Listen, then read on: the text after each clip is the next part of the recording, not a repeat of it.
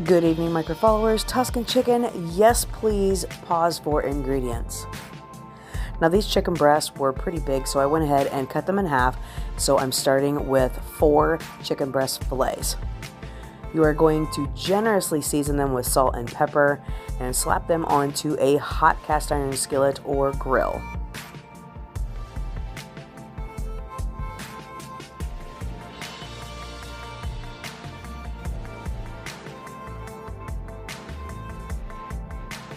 Now the recipe calls for cherry tomatoes, but I just had a couple vine-ripe tomatoes. I rubbed them down with some garlic-infused olive oil and stuck them in the air fryer for 15 minutes, and then just diced them up. Speaking of, you're going to want to go ahead and get that onion and garlic diced up. Don't forget to check on your chicken frequently. Once it is done, about 3 or 4 minutes on each side, you're going to pop that into the oven to rest. Get you a couple tablespoons of butter started and get those onions in your skillet until translucent. At that point, you're going to go ahead and add your garlic until fragrant. Now it's time for some oregano. And once you get all that stirred up and golden crispy brown, you're going to add your carton of half and half.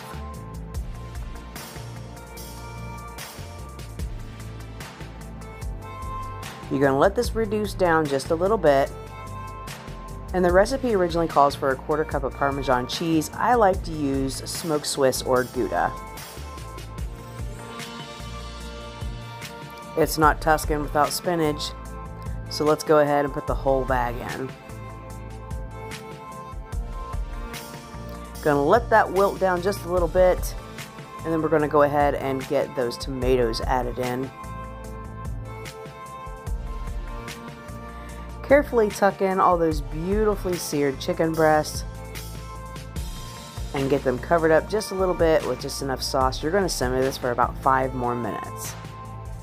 You can serve this on a bed of pasta or by itself with sides. Either way, it doesn't matter. It's absolute delish.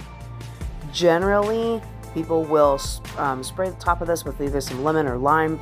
I omitted that. I think it's just perfect the way it is. I hope you enjoy. I know we sure did.